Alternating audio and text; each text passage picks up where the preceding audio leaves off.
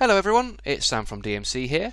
Today I'm going to be showing you how to run mass updates in Sage CRM. So if you have a list of records and you want to update them en masse, how to go about doing that. The first thing you need to make sure of is that your CRM system is set up to allow for mass updates. The way that you check that is you go into Administration on the left, into System,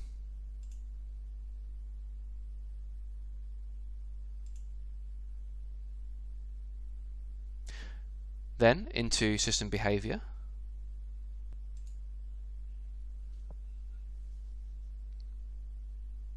and ensure that Allow Mass Update and Update Territory is set to Yes.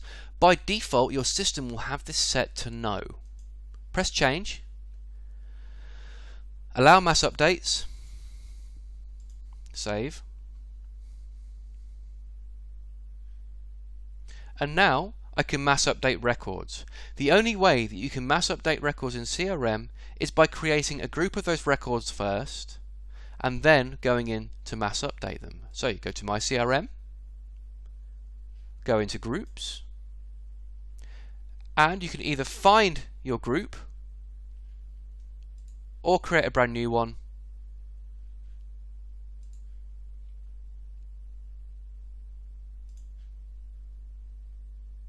And then on the right hand side you have an option to mass update and update territory.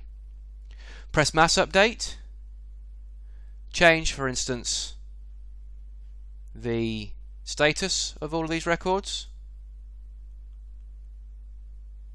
to something else, save it. 278 records will be potentially updated. This action cannot be undone. Are you sure? Heed that warning because it is a very dangerous thing to update many records at once in the CRM system. I shouldn't really have to tell you that. It's very obvious that you're mass changing many records at once, so be sure of what you're doing before you actually press that OK button. I am, so I'm going to press OK. And what that's going to do is that's going to cycle through those 278 companies, no they are contacts, and update the status of them to active. Status active.